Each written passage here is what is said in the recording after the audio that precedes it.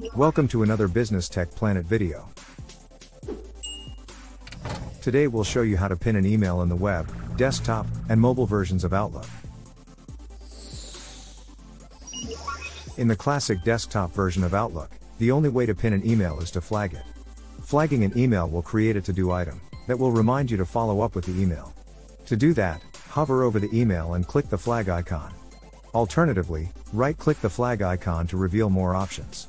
Here, you can select a certain date for when the email needs to be followed up, or simply set a reminder. You can also access the flag options from the top menu. We're going to select a custom date. You can name the flag, set a start and end time for completion date, and set a reminder. When you're done, hit OK. But if that's not what you wanted, you can turn on the new look in the top right. When the dialog box appears, hit Switch. You'll notice that the new look is more like the web version of Outlook.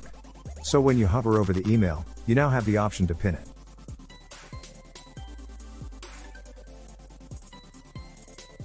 You can also right-click the email and select Pin or Unpin.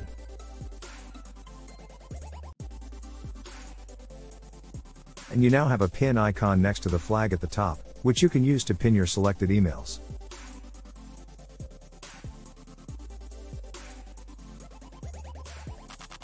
In the web version of Outlook, you can pin emails using the same methods as the desktop's new look. Here, we can hover over the email and click the pin icon.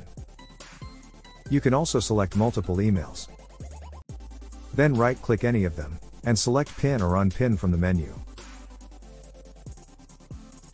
The pin icon is blue for pinned items, and if you click them again, you'll unpin the email.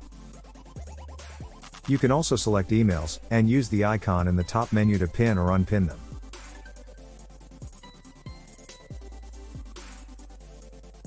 In the mobile version of Outlook, you can pin an email by pressing and holding on an email.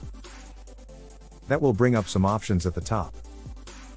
There, tap the three dots, and then select Pin from the drop-down. To unpin an email, long press again on the email.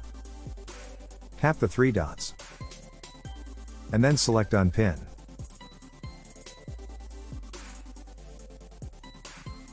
That's all for this video. If you found it helpful, why not buy us a coffee? We'd really appreciate it. And, you'd be helping us grow the channel. Remember to check the description for additional links and resources. And don't forget to subscribe for more Microsoft videos.